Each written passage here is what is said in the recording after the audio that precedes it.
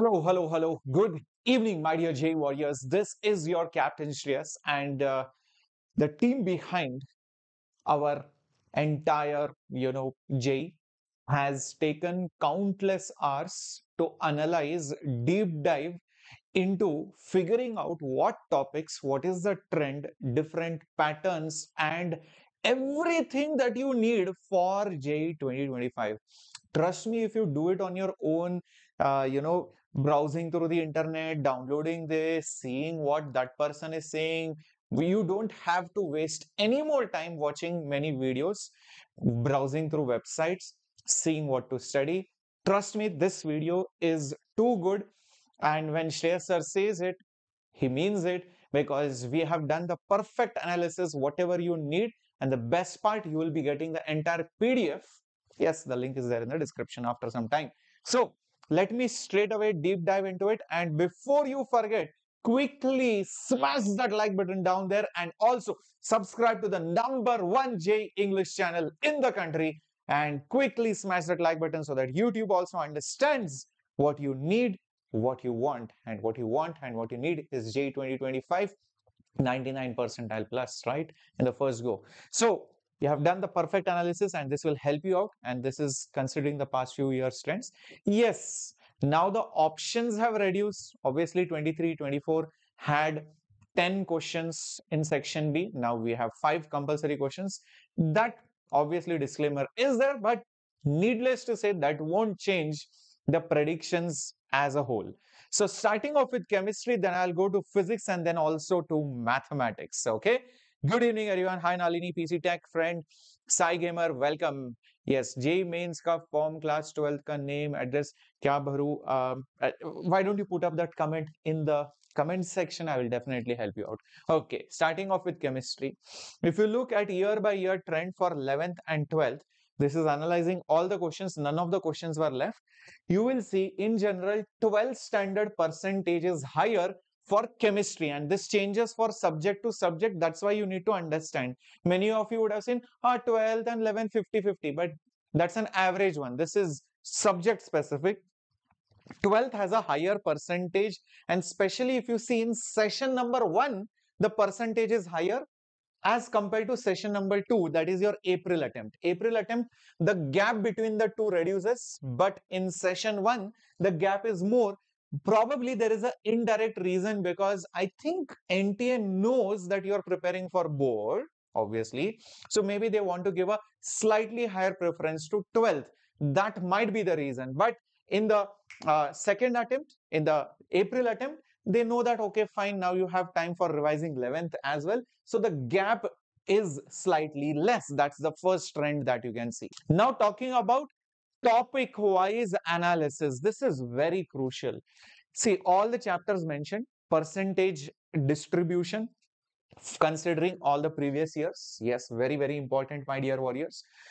If you see, the highest weightage, close to 7%, is of coordination compounds. Then comes practical chemistry. Many students leave that chapter. Eye opener, isn't it, guys? Yeah. Yes. Yes. This is an eye opener. Chemical bonding also almost like 5%. General organic chemistry also close to 5%. D and F block close to 5%. Solutions, electrochemistry, structure of atom, all of these are the most important chapters. See, the most important is coordination compound, but above 4% is also very important. So till electrochemistry, whatever you are seeing, extremely important. Now the medium weightage, 2% to 4, if you see.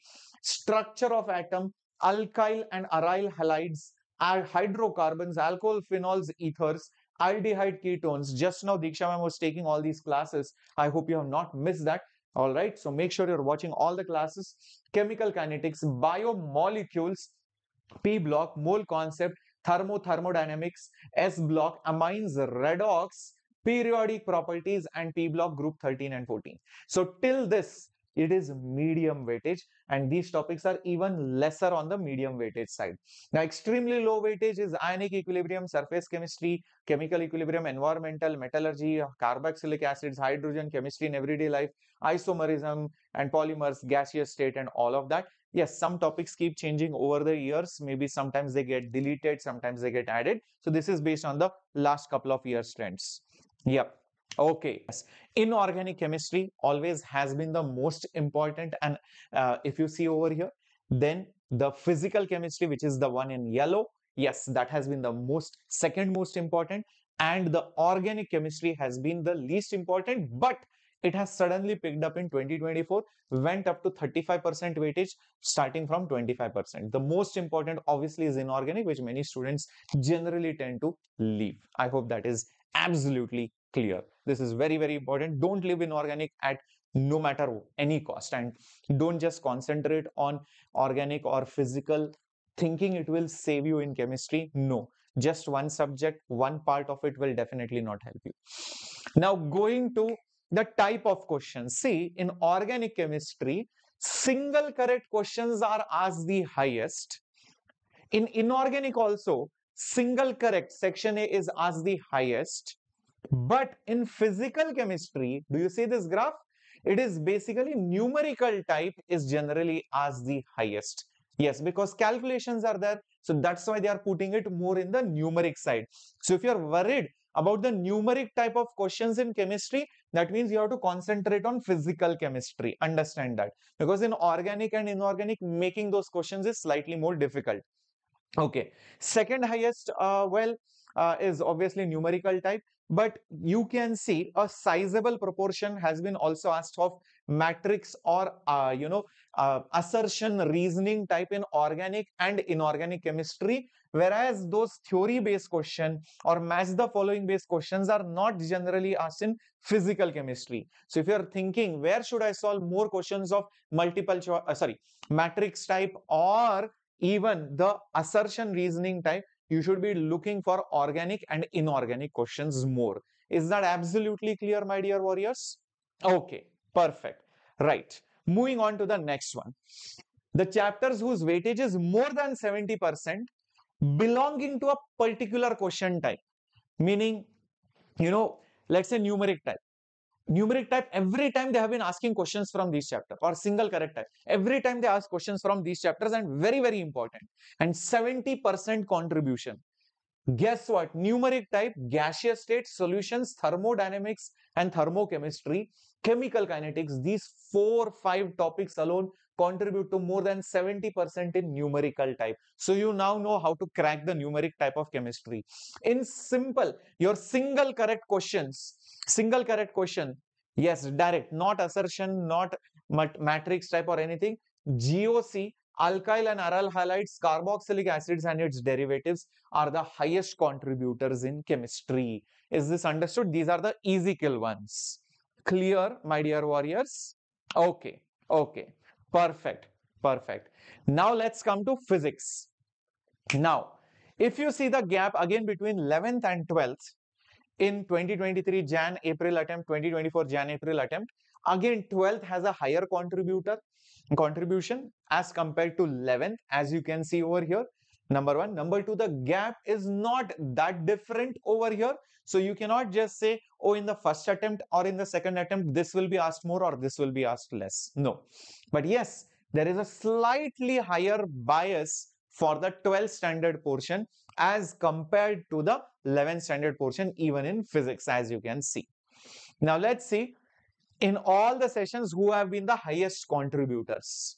Starting off with 2023, look at the blue ones. The blue ones is dynamics, meaning Newton's law, circular motion, work, power, energy, momentum, collision, rotation, all of that.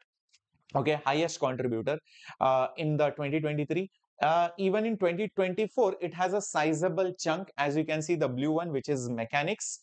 And suddenly there is a spike over here in this orange ones, which are basically your oh, I think this was not supposed to be that communication systems. This was supposed to be your semiconductors and logic gates and all those things. Okay, so this has to be removed. All right. So SHM waves, heavily theoretical, very big chapter, not that much contribution. You can see over here, here, here, as well as over here. All right. So you can see not very heavily contributing. Then you can see over here, this blue graph over here, this blue graph again heavily contributing, that is from magnetism, EMI and AC. Yes, that entire magnetism unit starts from sources, Biot-Savart's law till AC. Yes, very, very important. The yellow and the greens, again, medium contributors you can see, except for this particular session. It's in kinematics, the fundamentals of physics like your units, dimensions, basic maths, vectors, all that kinematics in 1D, 2D, relative motion. And the green one being the heat, thermal properties, calorimetry, KTG, thermo, all of that. So those have been the medium weightage things. But there is nothing like something is very high, something is very low, except for semiconductors, logic gates. They always come, but they are not like heavily contributing. Okay, now which is the most high weightage chapter, which is the least weightage chapter, if you will write down all the chapters names. Modern physics, obviously the highest at 10%. Then you have current electricity at 8%. These two chapters alone are contributing to 18% of the these two units, 18% of the physics syllabus in your JEE mains. Magnetic effects of current, almost 6%. Gravitation, lot of people ignore it, close to 4%, 5%. Electrostatics, 4 to 5%. Ray optics, close to 4%. Units measurement, almost like 4%. Then you have the medium weightage like semiconductors, fluids, electromagnetic induction, rotation, alternating current, thermodynamics, KTG, motion in a straight line, simple harmonic motion, wave optics, electromagnetic waves, work, power, energy. Till this is medium weightage. After this comes all the low weightage chapters, which are those like mechanical properties, waves, capacitors, circular motion. Communication is deleted, but since it was there, that's why this has been analyzed. Motion in a plane, center of mass, basic mathematics in physics, electric flux, Gauss law, friction, experimental physics, magnetism chapter, heat, temperature. These are low weightage chapters. I hope this is absolutely clear. Okay, everyone? Yep. All right. So that is with regards to physics. And in physics also, which questions are they asking more from which unit? If you see in mechanics, electromagnetism, fundamentals of physics and kinematics, heat properties, magnetism, modern physics, okay, in all of them, SCQs are preferred more. But where are they preferring integer type of questions? They are preferring integer type of questions in SHM and waves, also in magnetism, EMI and AC, and also in electrostatics and current. That's where they prefer more of integer type, numeric type of questions. Where do they prefer theoretical questions? Assertion, reason, statement, or matrix type, all those kinds. Well, they prefer it from the fundamentals like those vectors, basic maths, units, dimensions, all those things. Also a little bit in magnetism, EMI, and a little bit in modern physics. That's where they usually prefer those kind of questions from. SHM waves they don't prefer. Even in dynamics they don't prefer, apart from assertion, reason. Matrix type is generally not asked over there. So this is the analysis of the past years. So contributors more than 80% in numeric type is rotational motion. In simple, your single correct questions, circular motion, experimental physics, friction, gravitation, KTG, semiconductors, thermodynamics. They are the highest contributors in single correct simple questions. All right. I hope this is absolutely clear. Are you ready for maths? Give me some fire emoji in the chat box. And if you've forgotten to smash the like button, do that right now. In mathematics, my dear warriors, again, the percentage of 12th is higher as compared to 11th. And especially in session 1, the difference is greater as compared to session 2. Again, similar trend like chemistry, which was not there in physics. So they are asking more of 12th, less of 11th, more of 12th, less of 11th in session 1 as compared to the session number 2. But you cannot say that it will happen, because this year the gap was less, but again this year the gap increased. But maybe you are lucky and they ask more of 12th, which helps you in your board as well as your JEE preparation. Okay, talking about units, which are the highest weightage units, obviously the yellow one is the highest weightage unit, and which is that functions and calculus. Very, very important unit in most of the sessions. The second one being the blue and the green, which is algebra and geometry and measurement. Yes, the blue and the green over here every year, highest weightage, the least weightage being number systems and data handling and probability. All right, so those units have been given the least priority year over year in mathematics. If you talk the most important high weightage, sir, which are those chapters? 3D geometry, matrices. You can see 3D geometry at close to 9%, matrices close to 7%, 8%, vectors also close to 7%, and sequence and series also close to some 6-7%, definite integrals also close to 5-6%. Okay, these are very, very important. You cannot leave these chapters. If you just do this, trust me, you are almost like more than 30-40% right over here. Okay, then which are the other important chapters after binomial theorem? P and C, conic sections, differential equations, relations, functions, area under the curve, application of derivatives, pair of straight lines, probability, sets, functions, complex numbers, statistics, circles, quadratic equations. These are medium weightage chapters. After that, you have basically limits and derivatives, low weightage, trigonometry, low weightage, continuity, differentiability, mathematical reasoning, indefinite integration, differentiation, inverse trigonometric functions, and basic maths on the low weightage side. So that tells you which chapters you have to give priority, which chapters you can leave as option, and if you're good at something, you can prepare your strengths in the medium weightage ones. If you see question pattern type, which unit, which questions are asked more?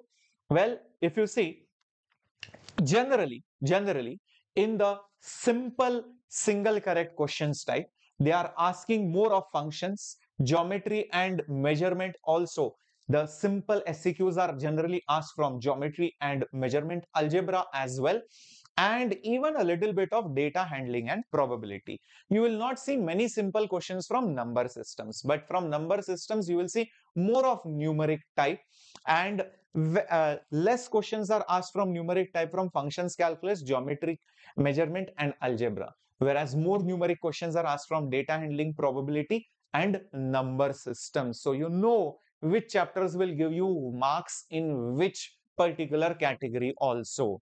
So all of this is collected in a PDF, and the link has been pasted in the description box of this particular video itself, so that you can sit and analyze it properly. Okay, so it is going to be there. I'm not sure if it has been put right now. Okay, I will just put it up after the video ends. Yes, after the video ends, it will be updated. Don't worry about it. And you can download it so that you can plan your studies properly. Okay, so thank me by liking the video, sharing this video and subscribing to the channel. Thank you. Bye bye. Take care.